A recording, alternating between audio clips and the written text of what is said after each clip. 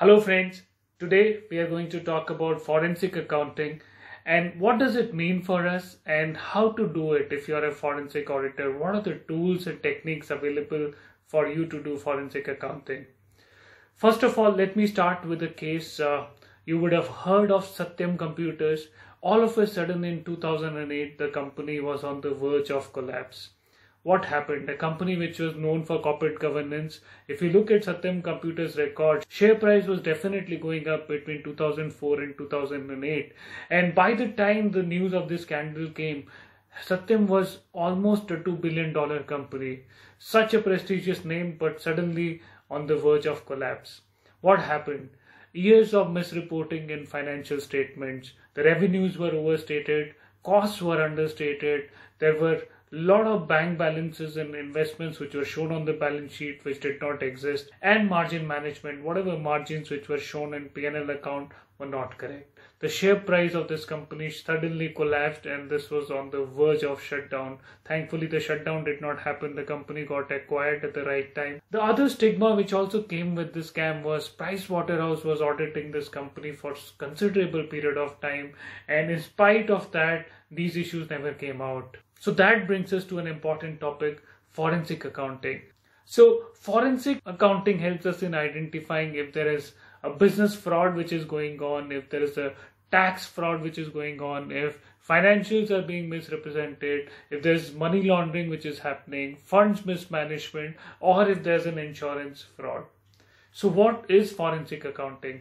Forensic accounting is nothing but set of tools and techniques which basically tries to gather evidence of wrongdoing, financial misrepresentation, fraud by looking at financial statements, by looking at financial information.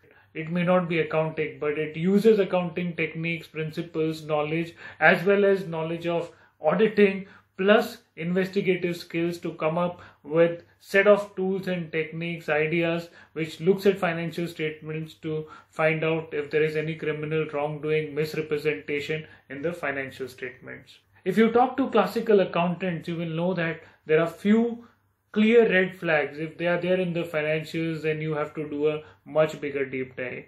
The first one is disproportionate increase in sales, or sales which is not spread evenly throughout the year, sales on the last day, last week of the quarter or year, and then there is a subsequent sales reversal. That means something is wrong. The company may be overstating its sales, which gets reversed in the subsequent month. Similarly, if there are idle bank balances, or bank balances not backed up by third-party confirmations, that is again a red flag. If the bank balances are not earning the right kind of interest, that also should be looked at in detail.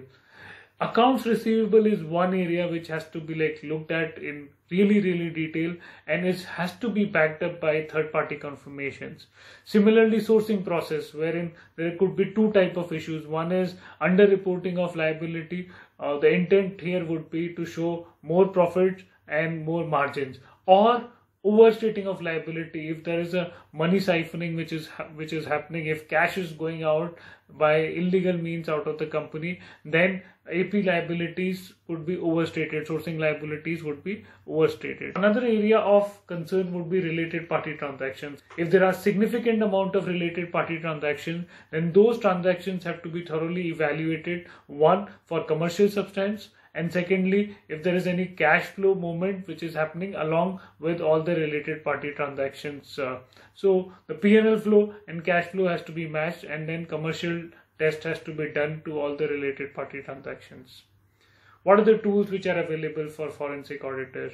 First is the auditor should be very thorough in accounting, because unless you are able to link P&L, cash flow and balance sheet, it would get very difficult to find out if there is a fraud which is happening or financial statements have been underreported or overreported. So you will have to do a lot of data mining, and that will start from bank accounts, that will start from ledgers of the company, and then putting all the data together to see if it is making sense.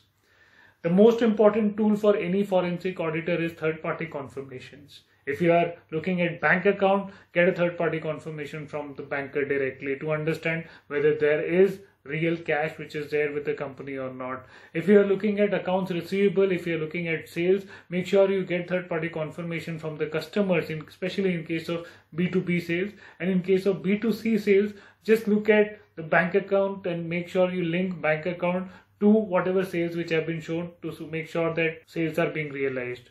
Similarly, a lot of IT tools are available in the market to do forensic auditing.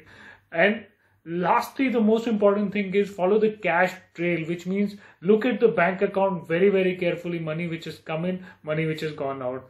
P&L balance sheet comes with a lot of assumptions, a lot of policies, a lot of procedures which are backed up. But in case of cash flow statement, it has to match with whatever is there in the bank account, which is really, really solid, which means whatever money which has come in the company and whatever money which has gone out of the company, and it is very difficult to manipulate. So make sure you follow the cash trail, you follow the trail which is there in the bank statement and the bank account, which is going to really, really help you give a lot of information. That's all I had for today. Thank you for watching. I hope you really like the information in this video. Please do subscribe this channel. And in case you have any comments, in case you have any questions, feel free to put them in the comment box and I would be happy to answer.